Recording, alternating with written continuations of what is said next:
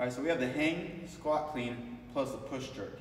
That means we're gonna take that bar from the low hang position, aka the bottom of your pocket. So put your hand in your pocket, right about the bottom there, or above your knee, mid-thigh, somewhere around there.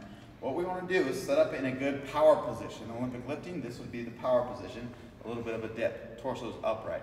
From there, I'm gonna paint the front of my quads so I push my butt back. Barbell is still in connection with my legs. At that point, I reach the hang position. From here, I'm gonna bring my hips through, full triple extension of ankles, knees, and hips. Barbell's gonna be propelled up. I'm gonna lower down to catch that barbell in the front rack position and land in that squat. One more time, speed it up a little bit. Power, hang, through, catch it in that front squat. At this point, we're in the front rack position. We need to use our legs a little bit to drive this weight up. I'm gonna dip down and get in that power position.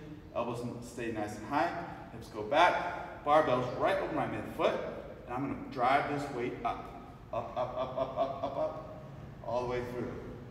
I want you to think about the push jerk being a dip, drive, and a dip again to catch.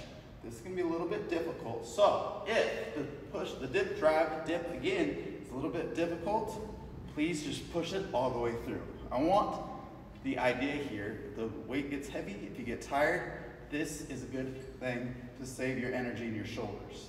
So you don't have to push it all the way up. Have that quickness to catch that barbell halfway down and stand it up from there.